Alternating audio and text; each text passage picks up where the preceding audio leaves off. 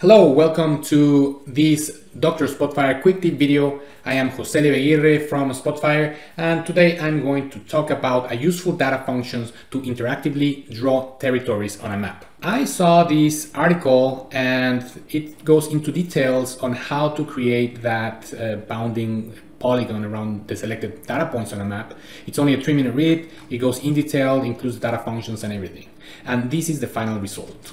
So I have my map. I draw or I select something from the center, certain radius. It runs a data function and then it runs the surrounding polygon. So I have the data here. It can be any data as long as we have the latitude and longitude. Look, you can see the position, the coordinate systems there. It's one of my input parameters for my data function. Copy and paste in Spotfire. I am going to do paste from clipboard and done.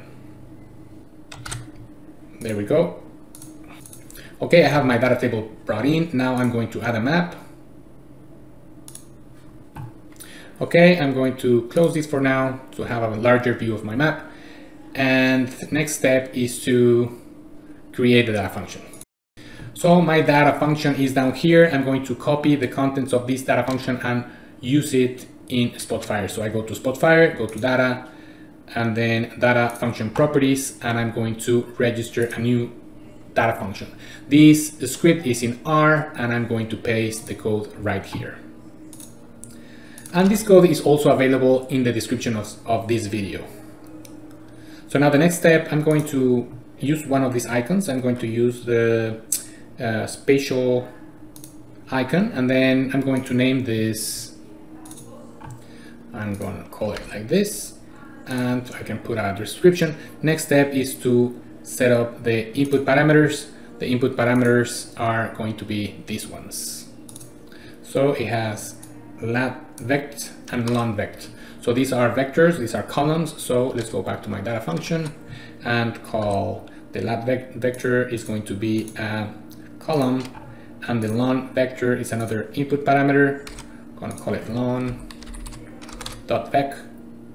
all data types, and it's going to be a column. And we're done with the input parameters. And the output parameter is a polygon table. So the output parameter is going to be this, and it's going to be a table. It's important that you match this name because it has to match with the script itself. That will be the output parameter. So now I'm ready to go. Let's give it a try. I'm going to run it. And I'm going to define my input and output parameters. Input parameters for latitude is coming from that table, the census, and is the latitude. Okay, it's going to be based on marking. And the next one is similar. No, sorry, for this other parameter is going to be the longitude. And finally, same based on marking. And finally, my output parameter, which is going to return a data table that is called polygonTable. And I'm going to make sure that every time I make a selection, it's going to run automatically. So check that box, click OK, and my data function is ready to go. Now, we can ignore this. I can save it to the library or not. I already have it stored in the library. Next time, if anyone wants to use it, they just retrieve it from the library. So I'm going to say no for now, and now I have my data function ready to go. So when I mark something, the data function is going to run, but I'm not going to see anything because now it's going to produce a data table. So well, let's give it a try. I'm going to select some points on my map. The data function is running. You can see here on the bottom, I can click to see the status. It's running the data function and is going to create a data table.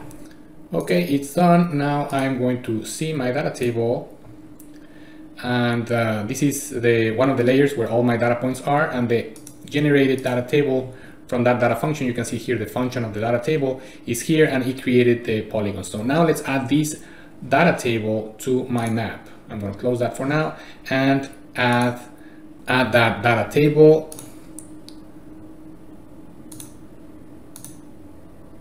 It's going to be a polygon layer, marker polygon layer, and now I'm going to do some settings.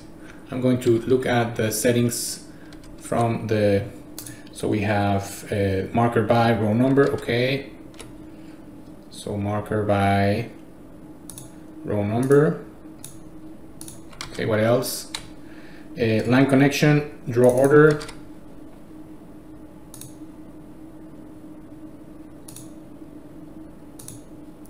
Okay, and let's see how it works. And then maybe the size, I want to make it smaller. Close, close, and now you can see the boundary. So if I select something else, now it's working as it's supposed to. And that's it. Now, hope you like the video, and don't forget to like and subscribe, and see you on the next quick tip video.